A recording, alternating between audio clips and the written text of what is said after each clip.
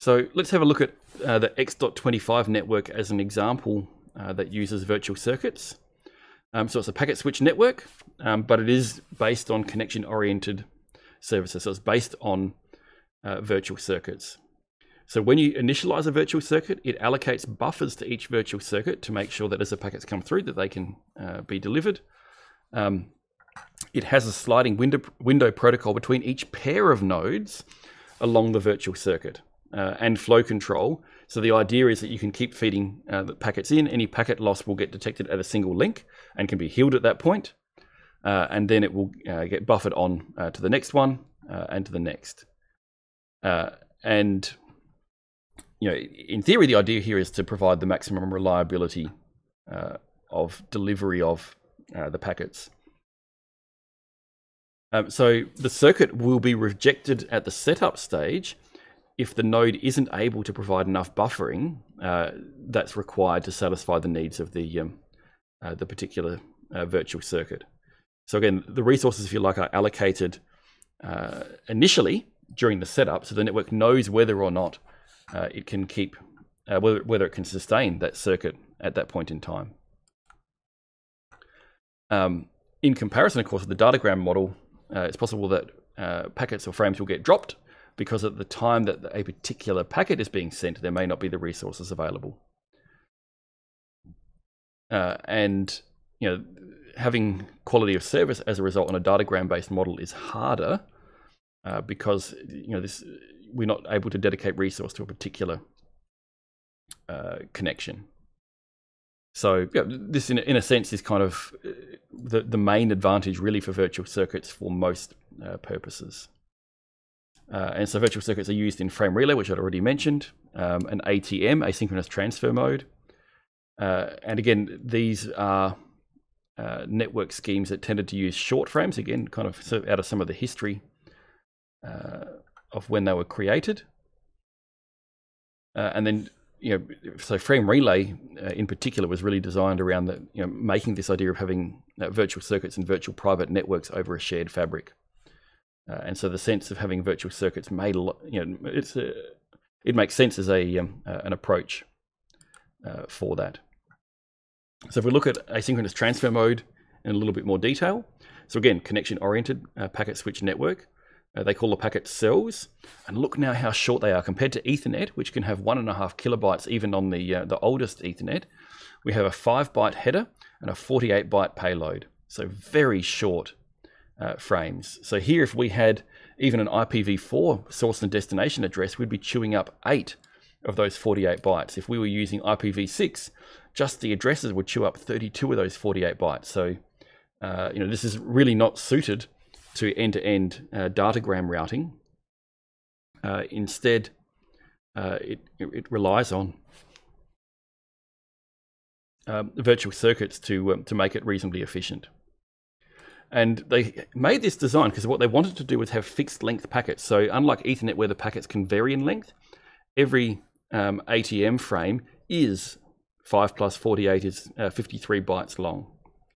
And by having the all of these packets exactly the same length, the hardware to do the switching, and again, because ATM was designed back when hardware was less capable than today, it was easier to design the hardware, and it also made it much easier to receive multiple packets in parallel and process them in parallel, because you always knew that the packet boundaries were going to line up in a nice way, and so this would enable for very efficient pipelined hardware implementations. So if we have a look at the contents of an ATM cell,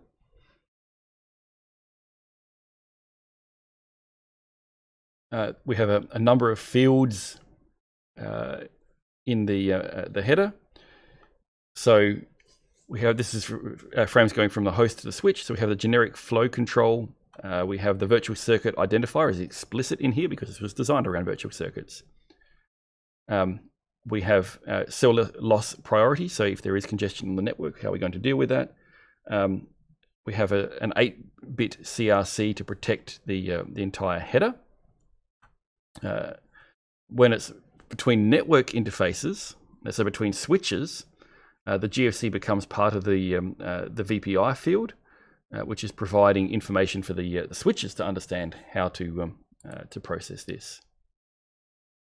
So yeah, so that was ATM. So source routing is different to virtual circuit based networks.